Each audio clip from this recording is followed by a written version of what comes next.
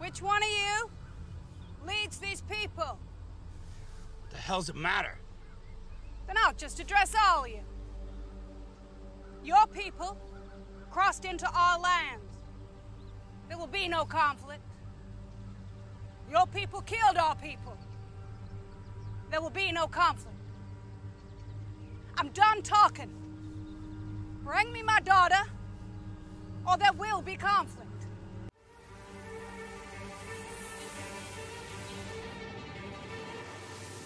Welcome to NocBro Nation. Welcome back, guys. I'm Daryl. And I am Josh, and today we're here to give our predictions for episode 11 of The Walking Dead, Bounty.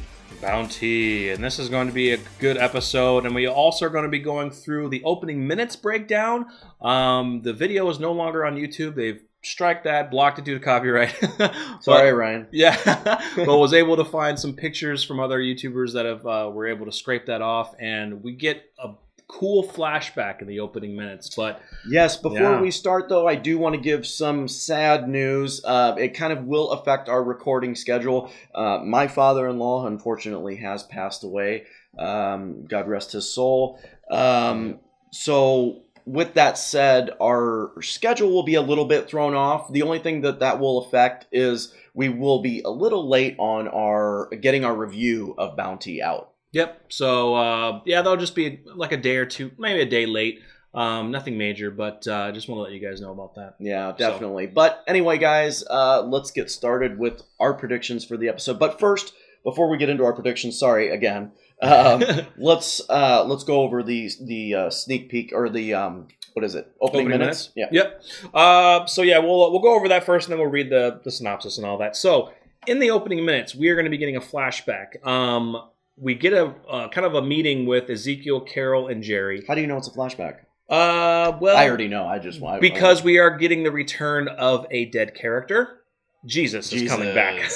So we don't know what time frame this is in the timeline. So as you guys can see from the picture, Carol's hair is a little bit shorter. There is another shot in here where you'll see a little bit better. So they show a little cool shot of the watch that Ezekiel's looking at, and it's showing 9/11, which is the episode. Kind of a fun little tidbit there.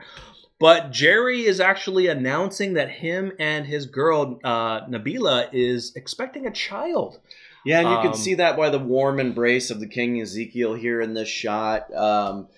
You know, congratulating him on the news of his child. It throws a little wrench into our predictions that we stated earlier about the Pike lineup.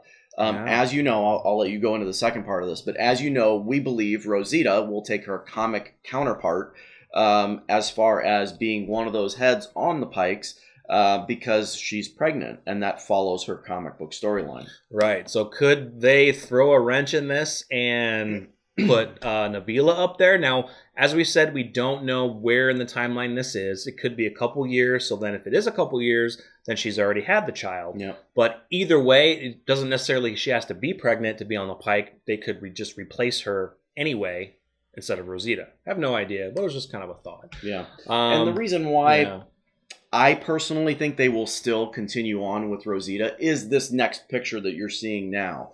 And that is Carol confirming the short hair, because in that first picture you couldn't really tell. This picture you can clearly tell her hair is shorter. From the way her hair is now, I would think that is way past a pregnancy of 9 months. I don't know how fast hair grows, right? But that's a lot of hair. Her hair is long now, so I'm thinking this is probably 3 years prior. At least 2 to 3. Yeah, at least. So, and there are other indications of this as well. Yep. So we do get the return of Jesus. Here he is. And what's interesting about this fact is that Jesus is coming to have a meeting with Ezekiel. And first off, Ezekiel kind of gives him a little bit of supplies. He gives him some medicine. He says that Maggie couldn't be here due to there's still some illness at the Hilltop. Carol is very surprised to see Tara because she thinks that she was going to be at Alexandria. But Tara is going to be telling Michonne she's not coming back. She's going to the Hilltop, and she insinuates that she'll probably be kind of mad about it because Maggie is not a fan of Michonne right now. So it's leading into still, I think an upcoming episode where we'll probably find out what this rift has been between these communities and why Michonne and Maggie have this, this issue with each other. Yeah, which is leading up into that episode called Scars, which I believe is where we will find. I think this whole rift with the communities ultimately, as I said in previous predictions, will lead up into the finale. It'll have something to do with the finale, but it's also kind of a cool side story going on while the Whisperer main arc is happening as well. So we get into the really cool part of this opening minutes is that Tara gets this document holder from her horse. Poster holder. Yeah. She gives it to Ezekiel. And what this is that this is the charter. So Michonne, back in the season premiere, was talking with Rick about, hey, what do you think we come up with a set of rules for the community? Remember her line of things what would happen to if you do bad things or good things, and things that will happen to you if you do bad things. Line, but something along the lines exactly. of that. And so Rick was kind of like a constitution. She says, no, a charter. Yeah. So I mean, she always pushed for that, back when they were first beginning to start this war. Before Rick was gone, she was all about the communities coming together, staying together. But what's cool is they're literally unfolding this like it's the Constitution. Right. And then we get the charter. The awesome reveal. The multi-community charter of rights and freedoms. But go read it. Can I? Read this. Listen to these words and tell us what you think this is. Any person who would live in peace and fairness, who would find common ground, this world is yours by right. That's Rick Grimes, baby. That is Rick Grimes. And I mean, reading that gives me goosebumps. Taking those love words. That line. I love it. Absolutely love it. It's so cool they took his words. And, the next couple of shots are just showing the articles there. The last shot now, it's, talking with Josh beforehand, it's so they have Alexandria, the Kingdom, and Oceanside. Go ahead and tell your thoughts on it. So as you're probably seeing, you're like, where the heck is where's Hilltop, right? After the opening minutes, it cuts back to current time, and Ezekiel is looking at this document. So if you look at this last shot, it's showing the Hilltop. Now, could you assume that, okay, maybe at first Michonne didn't have the Hilltop on there? Well, I don't know. She wasn't mad at Maggie back then, or maybe she was a little bit. Who knows? Or did Ezekiel amend that and add the Hilltop onto it? Or is it just being covered up and to make us believe, okay, is Ezekiel covering it up with his hair in the previous shot, or did he add it on later? And that's what I think. So I'm thinking that they are giving this sneak peek to us, or this trailer, or they're giving this information, wanting us to think that.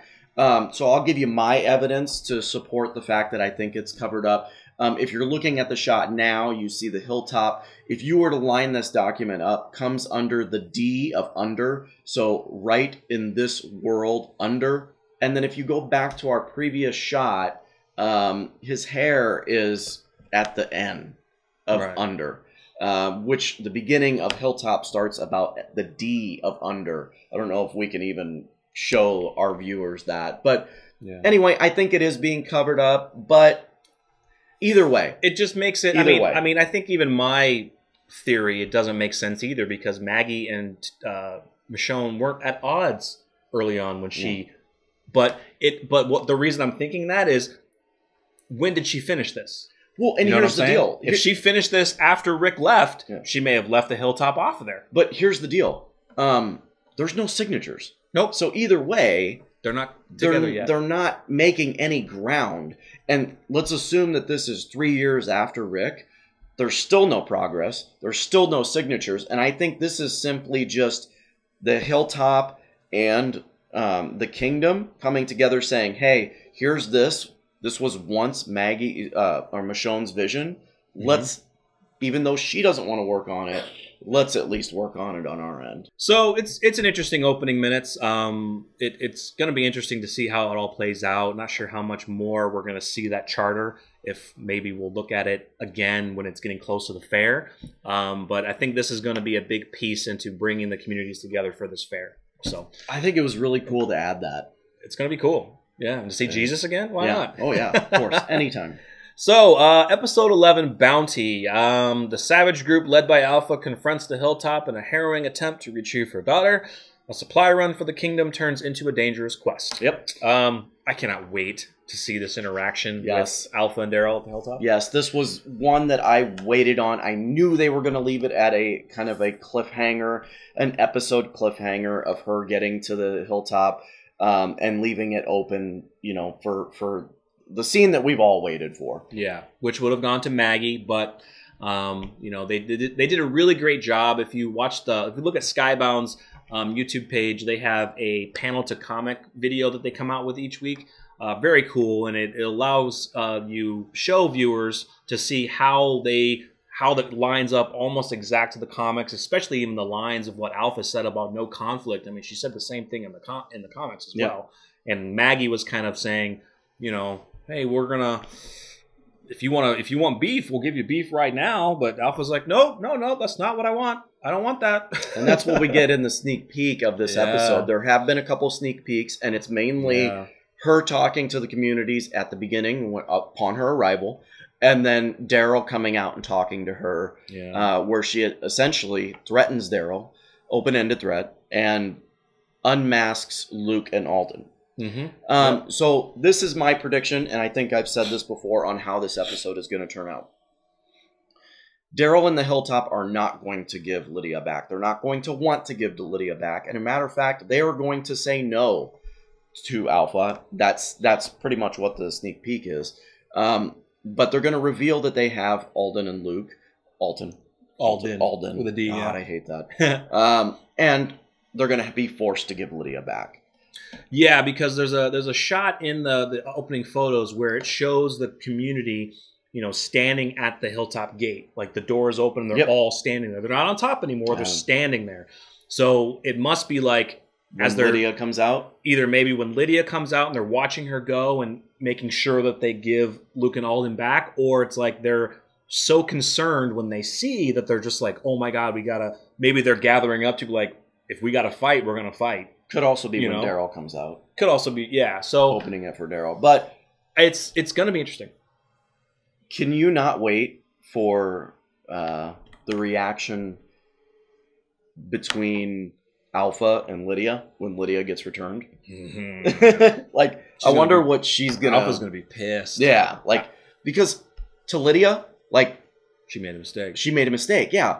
I should say to Alpha. Alpha's going to be like, you allowed yourself to get captured, and what'd you tell him? Yeah, yeah. It's not going to be like, oh my God, my daughter, I love you, I missed you so much. It's going to be like, or does she do that? What the hell did you do? Or does she do that to put on like a show, or show it up to the Hilltop like, oh yes, I'm this loving mother. No, because she's got the other whisperers around. She's got the other whisperers around, so Alpha has to keep that dominating effect. And even in the comics, she was mad at Alpha. She was like, "Where's your mask? Well, let's get you." You mean Lydia? Lydia, sorry. Alpha was like, "Where's your mask? Let's get you another one. Put it back on," because they don't take those masks off ever. She did. Because she can. She's Alpha. But yeah, like you said, I'm wondering, I don't think she's going to put on a show. I think she's just going to, like, Lydia will walk out, Alpha will give her a look, they'll turn around, and they will just walk away. And that'll be, there won't be any words spoken. It'll just be, turn around, walk away, boom. Maybe Lydia will be like, I'm sorry, Mom, and she'll say either probably nothing. Do you think Alpha says anything to the Hilltop as she turns around and walks away?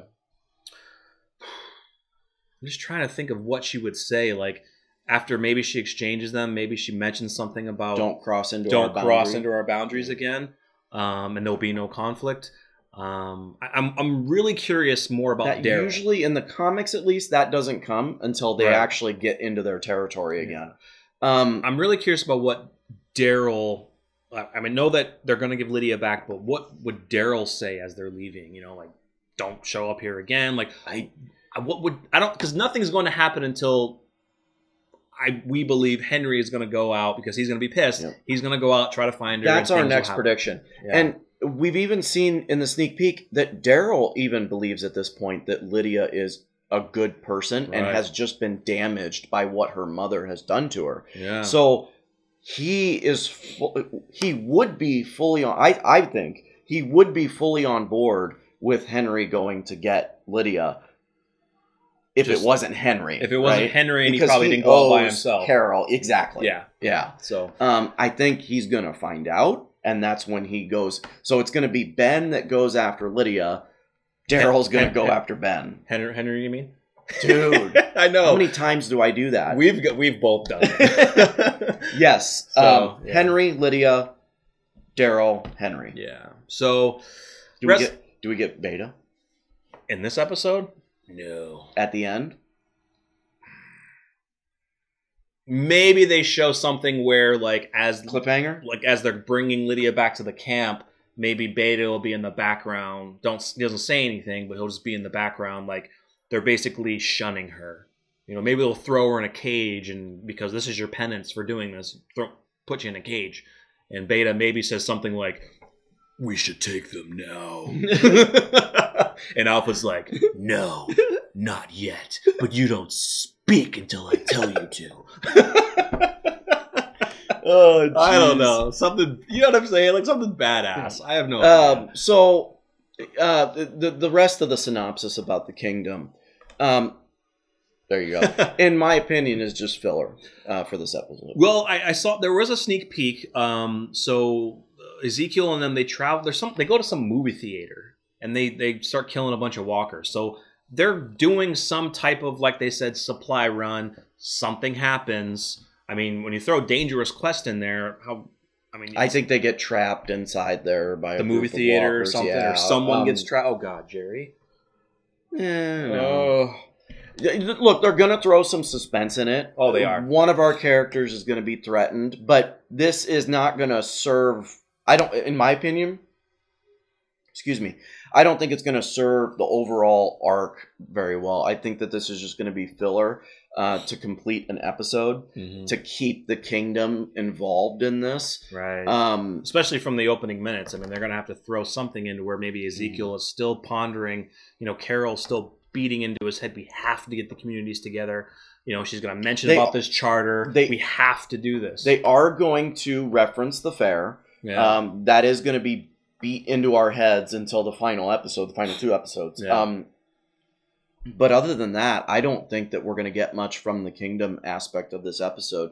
It's not going to have anything to do with the Whisperers, in my opinion. I'll be shocked. Not for them. Yeah. Unless they're still just being watched, but I doubt it. Yeah, I haven't seen anything. So, all in all, I think this is going to be an awesome episode. We cannot wait for the opening minutes and the interaction at the Hilltop. It's going to be no major deaths, guys. Terrifying. Not in my opinion. I don't think there's going to be major deaths. No, I don't even think there's going to be any deaths with our survivors at all. Maybe some walkers. Some walkers, yeah, that's normal, right?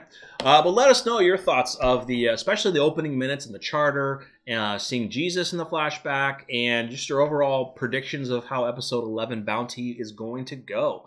Do you hope that we get to see Beta at least once? If he doesn't say anything, just standing there looking menacing, even if it's not like if he's not in focus, you just know it's Beta standing there. Yeah, something. Let us know what you think, guys. My whole point of this episode is I want to see the interactions, the scenes between these characters. I'm really looking forward to the acting of the actress, forgot her name, that plays Alpha. Samantha Morton. Thank you. Yep. Can't wait. Can't wait. So let us know in the comments, guys, and make sure if you are new here, please feel free to subscribe. Hit the video a like. It helps with the series and the channel, and we truly appreciate it. Follow us on NocBro Nation on Twitter and Facebook, and stay tuned for our review for episode 11. I'm Daryl. And I'm Josh. We're NocBro Nation. We're out.